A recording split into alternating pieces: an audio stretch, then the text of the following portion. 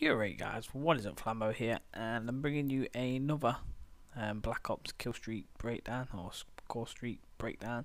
Now, this one is a returning kill streak, and it is actually the Sentry gun. Now, I was a bit dubious about using the Sentry gun at the start because from the previous Call of Duty franchises, I didn't really like it, but I thought I'd test them out all out for these kind of videos, and I can actually say it's one of my favourites on Black Ops 2. It seems to stay there forever. It never gets taken down that often. It reacts a lot faster, and overall I just think they've revamped it and made it a lot better. Now you can buy this score streak point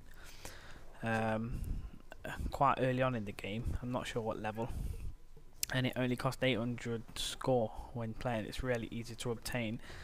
And like I say, the enemies don't seem to destroy it, and it seems to stay there until it is destroyed, and it is quite a force to be reckoned with. Now, as you can see in these games, you can move it around as in previous Call of Duties, and it just seems to rack up the kills. I mean, this one actually dies there, but this one, we had C on this map. I think this one's called Grid. I can't remember.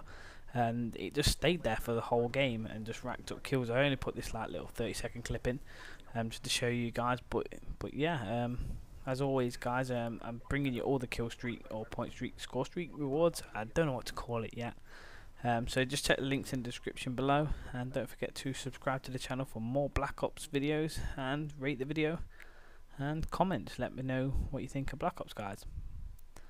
Bye.